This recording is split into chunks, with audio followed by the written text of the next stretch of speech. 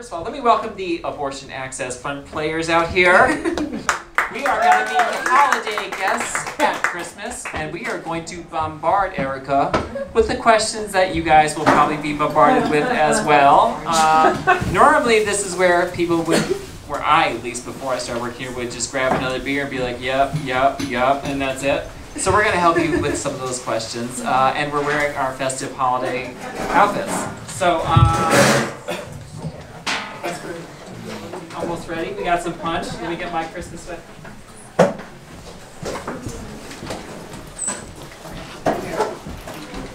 So, all right, and while I get ready, and scene. Okay, now honey, listen, you know that I'm pro-choice, okay? And I support you, but I just cannot condone, you know, ripping a baby right out of the womb and killing it, which is what they're doing in New York and Virginia. First, that is not what those laws did. When someone is born and alive, they receive the full protections of the law, and nobody anywhere is trying to change that. So, listen, it sounds like you care deeply about babies. I do too. So we have that in common. I care deeply about the health and well-being of mothers and babies, and so do the doctors who provide abortion care. Think about the doctors and nurses you know. Does this sound like a real thing? No, although I do know one nurse who's a real bitch. But other than that, they're pretty top-notch. Listen, people are trying to rile you up and get you to support nonsense. Oh. Well, I don't like that. Well, I've heard of people who are 8 months pregnant and get an abortion just to look good in a bikini. What? Well, first off, it's people who are 8 months pregnant look great in bikinis. I think we can all agree on that. That's just facts. But the idea that the decision whether or not to bear children is often frivolous or spontaneous is pervasive and flawed. Okay? Truly, does this sound like anyone you know? And why do you think these deeply flawed ideas we have about people have managed to persist?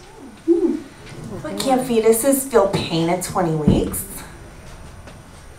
Well, we really have no idea when a fetus could contemplate and understand pain, but the consensus of the medical community based on scientific evidence is that the physical structures and neural circuitry required to feel pain are not developed until much later in pregnancy. Fetal pain at 20 weeks is a myth based on junk science that's been exploited to get you to vote for some politician, and that sucks. But I was watching Dr. Phil, and I heard about a baby that was born at 19 weeks, and it survived. So, wow. You know, I haven't heard. I saw that. Yeah. I haven't heard about that. That sounds very premature, but I'm not a doctor. It sounds like the parents really wanted that pregnancy to end in a baby, and I imagine that situation was terrifying for the parents. But I'm glad they were able to get care. I'm just not sure what that has to do with abortion, though. Well, a lot of people regret their abortions. A lot. Well, you know, the risk of regret pervades all of medicine, actually. People regret knee surgeries, heart surgeries as much or more than they do their abortions, and people have actually studied this. Abortion has a lower risk of regret, actually, than medicine more generally, which is wild, right? You know, often people might regret the circumstances that led to their needing medical care, including abortion, but much less often they might even regret the decision itself and think if they could go back in time, they might make a different choice, but we owe patients that dignity of that risk.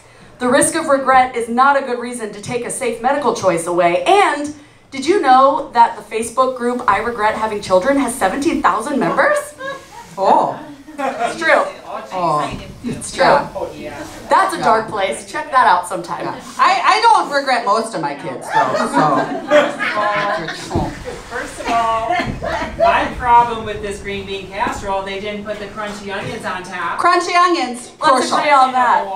Secondly, shouldn't they just put the baby up for adoption? I was adopted, and if I were aborted, I wouldn't be here.